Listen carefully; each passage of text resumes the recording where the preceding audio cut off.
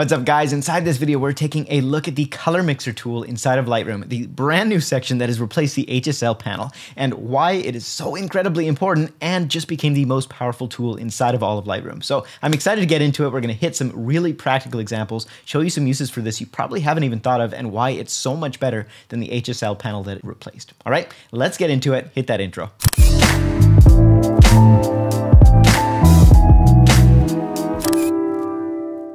All right, so we're gonna waste no time. We're gonna get started together with a beautiful shot right over here, showing you exactly what this color mixer panel is all about. Now, the latest Adobe update for Lightroom came out with three different things. It came out with this color mixer panel. It came out with the lens blur, which is an early access, super slow kind of thing that adds blur to your lenses. And it came out with an HDR mode. Now, we're not gonna worry about the lens blur or the HDR mode because, to be honest, they're really like small use cases that you're probably not gonna find much use for. And right now, lens blur, super slow. But what is really exciting is this color mixer panel. And at first glance, it's going to look like pretty much exactly the same thing that you had before with your HSL panel. In fact, they've even kept that here in this adjustment slider here. But you've also got this new thing called point color. Now, point color is really exciting once you get under the hood.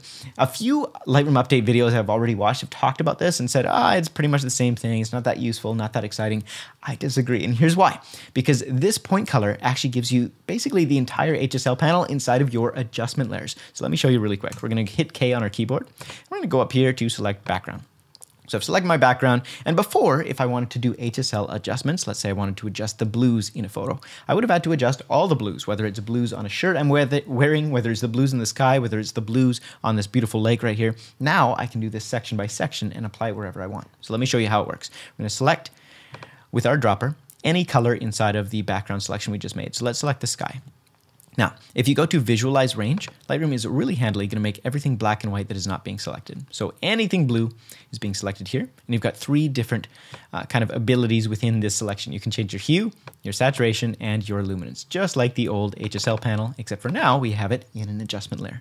That's the first thing that is obviously really exciting and really helpful, because now we can change local colors without having to worry about changing the entire image. So I can make the blues a lot darker. I can change the hue to match this blue jacket I've got on. I can add a lot of saturation and pop. I'm not saying that looks good. We're going to have to work on that.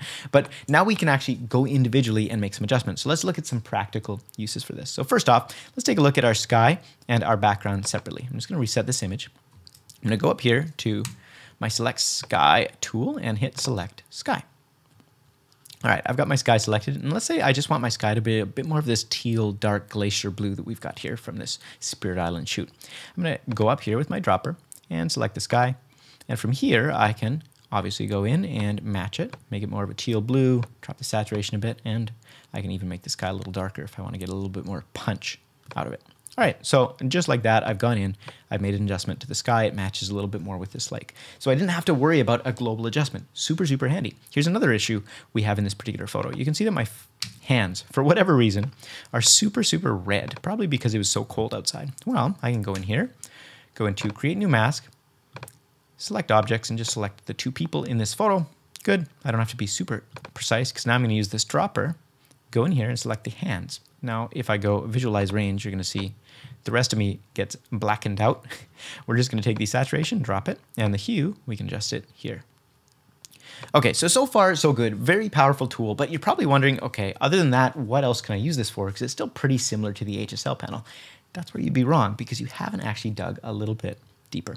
So let me show you a really dramatic example. So I've got this portrait here of this lovely lady, and we have just a basic background, basic portrait, not much going on. What I hate about this photo, straight up, is the fact that the background is very similar in color to our subject. So she just blends in with the background. She doesn't pop. And I want to add some pop, right? Some juice, some flavor. So what I'm going to do is go into my HSL panel, and I'm going to adjust, let's say, this background the old-fashioned way. So let's go to my hue, and obviously, as I try and make an adjustment to the background, I can't because it's going to adjust the skin tones. So this is really handy now. Anywhere that you would have previously been adjusting skin tones while adjusting the background, you can now separate those two things by combining it with an adjustment layer. So we're going to hit K on the keyboard, go up here to Create Mask, and go up here to select background. Now, if you're on the normal Lightroom, not Lightroom Classic, you would just hit the B key on your keyboard for brush, and that'll give you the same panel. All right, so now I've got that background selected. I can go in here, select my oranges, and I can adjust the hue. So I can change that, and she pops off the background a lot more than she did 2 seconds ago. Now, what's so crazy about this that a lot of people aren't really realizing is you can actually stack these effects. So normally in the HSL panel, you used to have an issue where it's like, okay, I can adjust the hue this much to the right or this much to the left, and that's it. That's all I can do with that color. Other than that, I'm kind of SOL. Well, with this new point color mode, what people don't realize is you can switch this. Let's go all the way to green, let's say. Grab my eyedropper tool, and you can do this with multiple colors in your selection. So I'm going to select this same area again, the area that was previously yellow and is now kind of a gross vomit green. Select that and do the same thing. Hue shift, bam. Select it, do the same thing. Hue shift, bam. Select it, same thing. Okay, and we can only take this so far before it's going to fall apart, but my point is, now you can make these dramatic changes to colors where you couldn't before because you can push them as far as you want. You can just stack them, just like that. And we're going to try and blend this by grabbing these other colors and doing something similar. The only limitation that you're going to see in a second here is you can only do up to 8 colors at a time per selection. So let's just say, hypothetically, we wanted to blend this, right? And we can go in here, we can adjust this saturation down a little bit. And this guy, this green, we need to make brighter. Saturation down, we're going to try and blend it together a little bit more. And the range is just how much color kind of spectrum it's going to absorb. So if you have your range way up, it's going to grab green and a little bit on either side of the color that you selected. If you bring your range down, it's only going to grab just that one color that you selected. So we're going to have our range all the way up to try and blend it. Okay, so obviously this isn't looking great, but look how far we've come with our background. Now, I bet you if I were to go in here to my background mask and get out of this tone selection and go down here into my effects, bring my texture down, my clarity down, and my dehaze down, you're gonna get some weird color going on, and it's gonna do all sorts of things. But now I've got this really cool kind of purple background. I'm gonna bring our highlights up and our whites up and our shadows down. So look at this, here's before and here's after inside Lightroom with 0 adjustments. Like, how crazy is that I didn't have to go into Photoshop? I made some adjustments, but I didn't have to go into Photoshop, and I've separated her so much more nicely from the background. And what's crazier still is now I can take this mask and hypothetically, I can actually go in here and just duplicate it.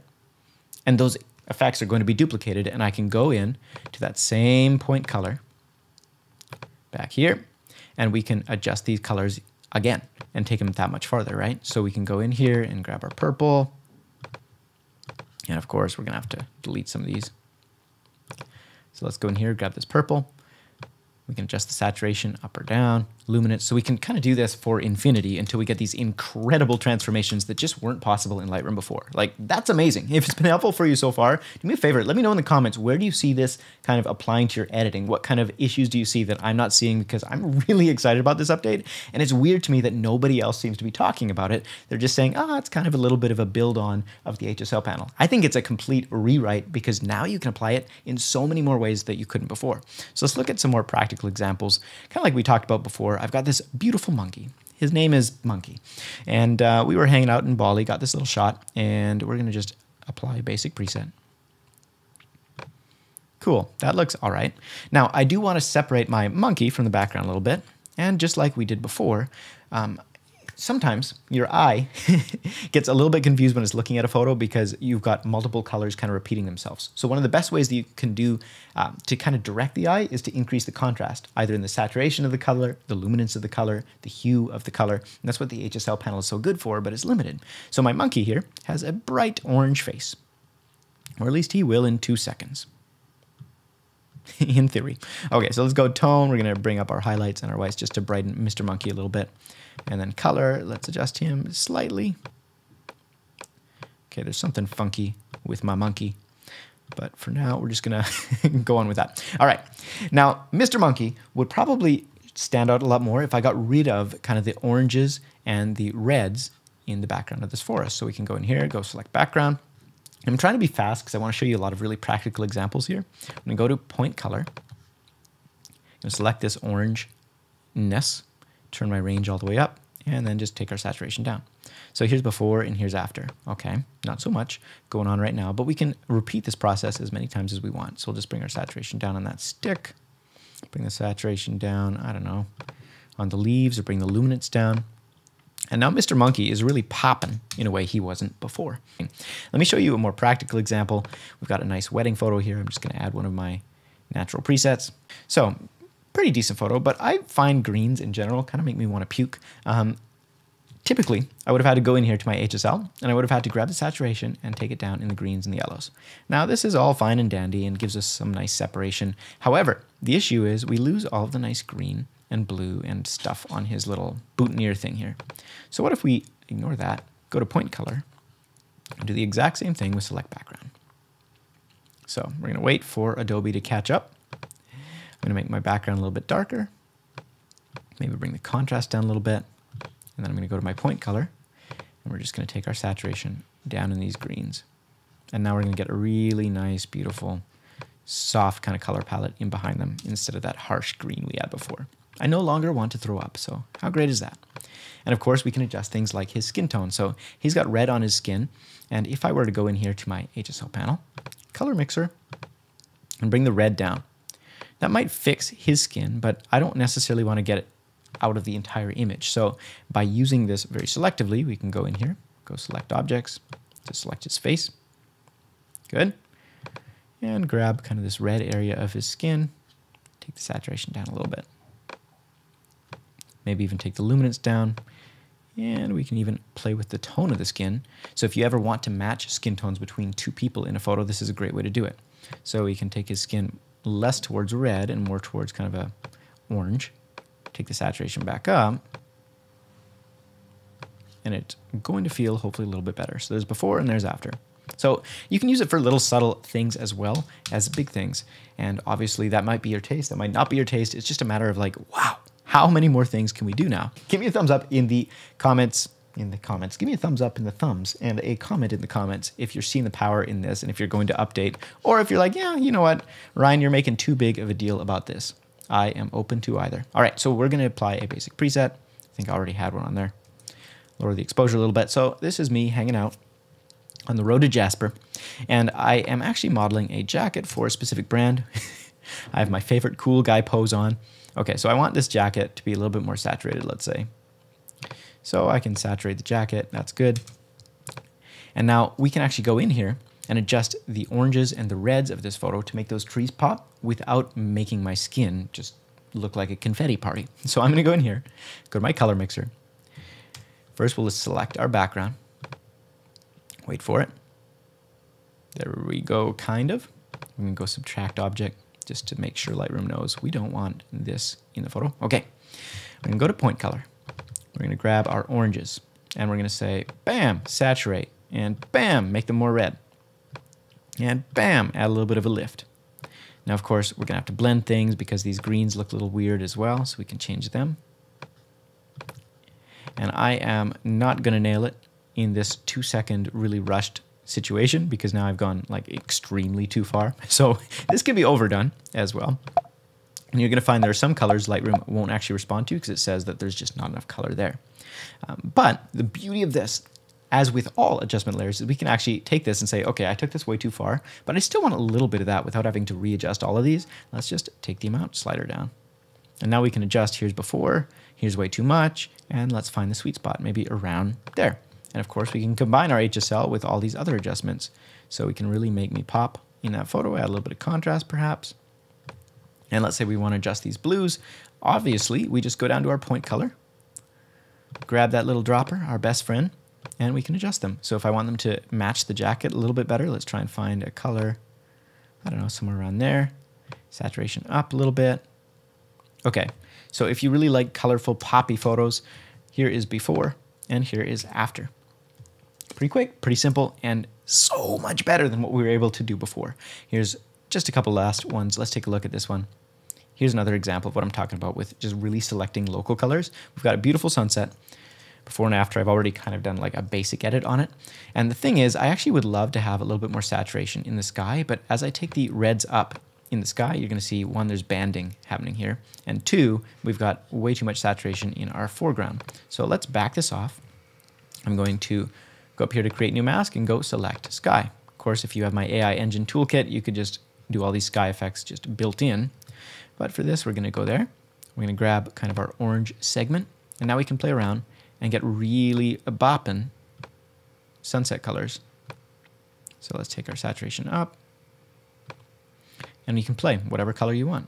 And let's say that we want to go all the way to the extreme and we want to have a color that doesn't even exist in the rainbow. Well, we can do that too, just by grabbing our dropper, put on the same area again, and take it even further. And same area, and take it even further.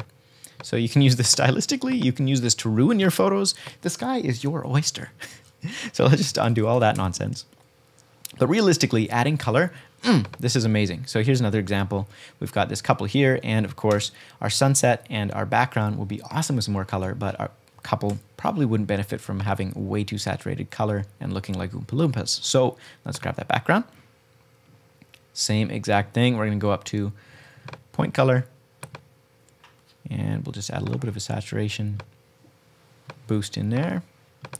Saturation boost right there. And we can even try and blend it because we've got like a kind of bluish purple here. So if I wanted, I can maybe see if I can blend that more towards the orange end of the spectrum. We can also darken it down and our couple will just pop that much more. So here's before and here's after in just like 3 clicks. And we didn't mess up with skin tones, we didn't mess up the clothing, we didn't do anything because now we're using the HSL panel separate from the rest of the photo. Here's one last one just to see. Okay, so this is a nice one overlooking Joshua Tree National Park. And we're going to grab our sunset and do the exact same thing with our select sky. Go in here, grab our colors, saturation up a little bit, maybe add a little bit of blue saturation over here. And now we've done it just locally. We don't have to actually worry about the fact that the rest of the photo is going to get messed up and we'll screw up her skin tones. We can do one more mask, go select object, select this rock, and hopefully Lightroom will do a decent job. Okay, we have the rock. It's kind of selected her face a little bit. So normally I would actually go in here and clean this up a bit, but for the sake of this video, obviously we can go in here, we can adjust the saturation on our boulder, the color, make it a little bit darker if we wanted. The sky is the limit. So here's before and here's after. Just add a little pop of color, just like that. You can do it in any direction you want. So hopefully this gives you a really good idea of just how effective the color mixer now is, whereas before the HSL panel was really limited to just making small adjustments. Now you can essentially make as many adjustments as you want. You can stack those adjustments, you can apply them to local areas of your image, and it's really, really powerful and going to incredibly speed up the way that I edit and just the ability I have when it comes to using Lightroom and avoiding Photoshop entirely. So I'm a big fan of this update. This Lightroom update was insane. If you think so too, do me a massive favor. If I brought some value to you, leave a comment below, hit that thumbs up button, and subscribe if you want more awesome content like this. In the meantime, I'll see you in the next video. Create something awesome. Peace.